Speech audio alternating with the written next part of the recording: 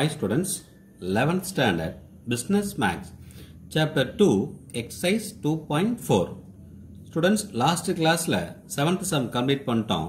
Now 8th one. If a polygon actually பாத்தீங்கன்னா polygon கொடுத்துட்டாங்க. இதுல 44 diagonals அப்படின்னு கொடுத்திருக்காங்க. Find the number of its sides. இப்போ சைடு அப்படின்னா ஒரு டயகனலுக்கு 2 சைட்ஸ் இருக்கும். அப்பதான் நம்ம என்ன பண்ண முடியும், ஒரு டயகனல் ஃபார்ம் பண்ண முடியும்.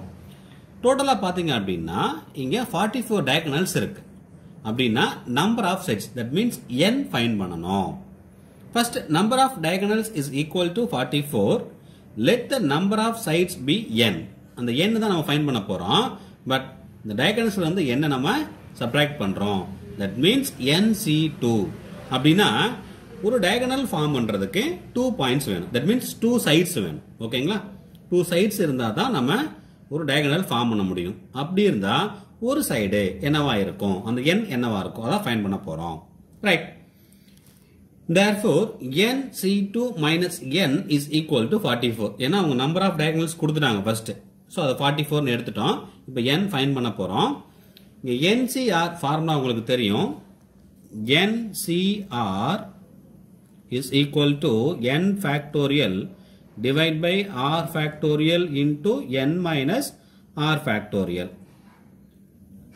இந்த ஃபார்முலா இத போடுறோம். சோ அப்ப n factorial divided by 2 factorial into n minus 2 factorial minus n is equal to 44. இப்போ இது என்ன பண்றோம், n factorial expand பண்றோம். அப்ப n into n minus 1 into n minus 2 factorial.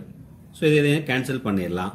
இது உள்ள மல்டிப்ளை பண்ணீங்க அப்படின்னா n square minus n divide by 2 minus n. இது LCM எடுத்தோம் அப்படின்னா இதை கிராஸ் மல்டிப்ளை பண்ணுவோம். அப்ப n square minus n minus 2n the whole divide by 2 is equal to 44. இப்ப இந்த 2 கிராஸ் மல்டிப்ளை பண்ணிடலாம். இங்க minus n minus 2n minus 3n. So அப்ப n square minus 3n is equal to 88. Next ஒரு ஈக்குவேஷனா form பண்ணிக்கலாம். n square minus 3n minus 88 is equal to 0. இப்போ இங்க multiply பண்ணா மைனஸ் 88 வரணும், ஆட் பண்ணா மைனஸ் 3 வரணும். So minus 11 plus 8. சோ இப்போ n minus 11 into n plus 8 is equal to 0.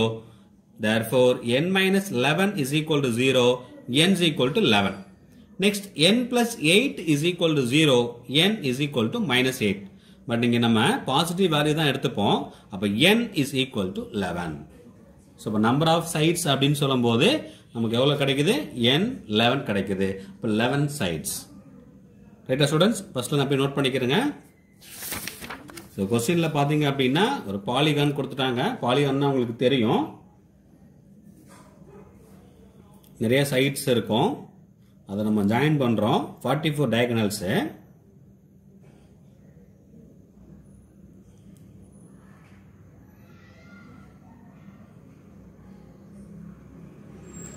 இப்போ nc2 அப்படின்னா இந்த 2 சைட்ஸ் வச்சு தான் நம்ம ஒரு டயகனல் ஃபார்ம் பண்ண முடியும்.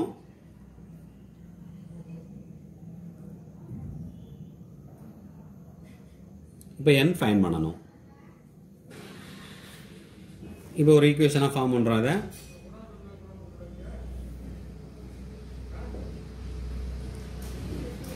n square minus 3n minus 88 is equal to 0 கிடைச்சிருச்சா? இப்போ இத ஃபேக்டர் பண்றோம். மல்டிப்ளை பண்ணா minus 88, ஆட் பண்ணா minus 3. Therefore n is equal to 11, n is equal to minus 8 கிடைச்சிருச்சு. இங்க பாசிட்டிவ் வேல்யூ தான் எடுத்துப்போம். அப்ப n is equal to 11. Note பண்ணுங்க ஸ்டூடண்ட்ஸ். ஓகே ஸ்டூடண்ட்ஸ், நெக்ஸ்ட் கிளாஸ்ல மீட் பண்ணலாம். Thank you students.